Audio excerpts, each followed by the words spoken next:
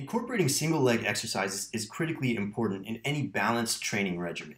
And the reason is that when we are primarily putting our weight on one leg, there are muscles that help stabilize the hip called hip abductors, and they are activated more so than when we are doing two-legged exercises. So here's an example of how we use that principle incorporated in lunges. The starting position for lunges is with one foot forward and flat on the ground, and the other foot back and slightly elevated off the ground at the heel. So my heel is not touching the ground there, and most of the weight is on the ball of my foot on my back foot. So as I go down into this position, I go down very slowly. And it's important to keep that in mind because it'll minimize the joint impact and maximize the amount of benefit that the muscles get from this exercise. And as I go down, I go towards the point where my other knee is touching the ground. And if you can't get quite to that point, that's okay. But again, the most important thing is to go down in a slow and controlled manner. Furthermore, as I go down, one thing I'm paying attention to is the position of the front of my kneecap relative to the position of the front of my foot. And I want the kneecap to stay behind the front of the foot to control the amount of force seen by the structures in the front of the knee. As I go down, I want to make sure that the alignment of my limb is straight. So my hip, the front of my kneecap, and my foot are all lined up. I don't want to allow an inward drifting of my knee relative to my other leg because that can be a sign of a muscle imbalance that can make athletes more prone to ACL tears. For some folks, it may be difficult to complete the lunge exercise in this position, and in that case, using a table or a chair or something to hold onto to provide a little bit more balance is not a bad idea. The primary muscles worked in this exercise are the gluteal muscles in the buttock and the quadriceps muscles on the front of the thigh. Now, the exercise can be made more challenging for the gluteal muscles by moving the back foot forward and closer to my front foot.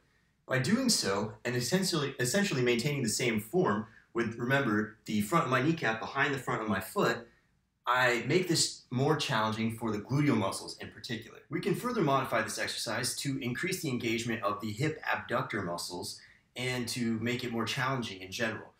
By placing one or both hands on a table for balance, I can lift the other leg up and go down in the same manner on a single leg. Now, this increases the level of difficulty for the muscles in the lower extremity, but particularly the hip abductors. I can also decrease the amount of surface area that I have stabilizing myself on with my hand. So if I have my whole hand here, I'm using more than if I have just a finger or two fingers to help give me balance.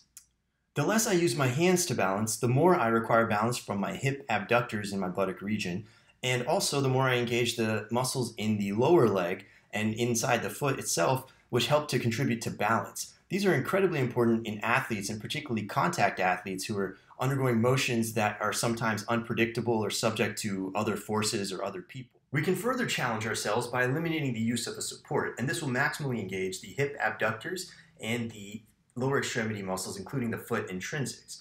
So the principles are the same. I want to keep the lower extremity alignment straight, and I want to go down in a slow and controlled manner. My other foot is entirely off the ground the entire time. It's not a bad idea to have something nearby to hold on to just in case. If the single leg modification is too challenging, the lower extremity balance muscles and the hip abductors can still be worked by going into a similar position and potentially using one hand to balance or both hands if needed, and holding a position with a slight bend in the knee. Again, using the other hand to help balance is not a problem. This will still help engage the balance muscles and will over time strengthen them to a point where it may be possible to do this without any support later on. As you can imagine, there are a lot of different ways to utilize this exercise in a workout. My recommendation is to do each variant about 10 to 20 reps per set and do about 3 sets of each. For those working on single leg balance, as we just discussed, and holding the position in still, I would do that for about 5 to 20 seconds, depending on what your body can tolerate, and I would do that about 3 times.